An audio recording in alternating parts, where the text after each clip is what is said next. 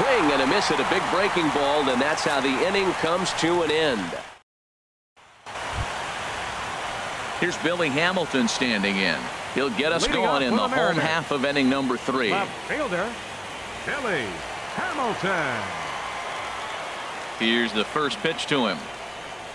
Try to bunt for a base hit here as he gets this one down. Throw will not be in time as a perfect bunt there nets him a base runner to lead off the inning. A center fielder, number 24. Digging in for his second at-bat, Ken Griffey Jr. He reached on a single in his first try.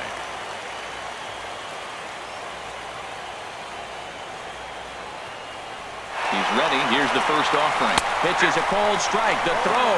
He's in there easily as the throw bounces on the way down. Some managers treat the postseason as a time to be aggressive, and that's exactly the case here. They had the speed burner on the move, and it worked out nicely for him.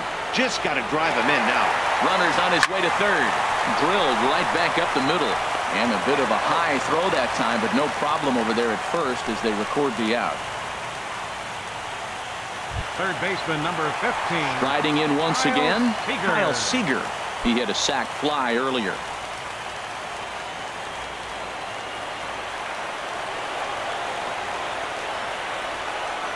From the stretch, here's the pitch. Sends that one out of play for strike one.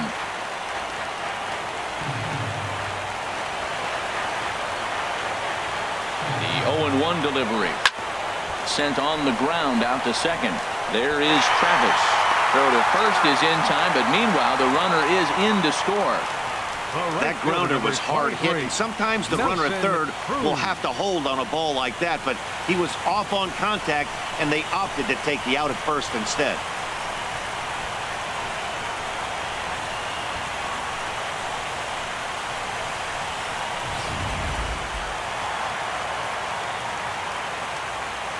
Here's Nelson Cruz now.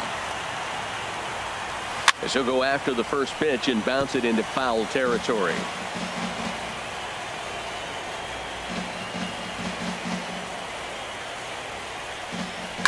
There's a swing and a drive hit well out to right field. Bautista ranging back.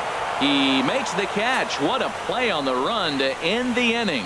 So one run here on one hit, no errors, and no one left on base.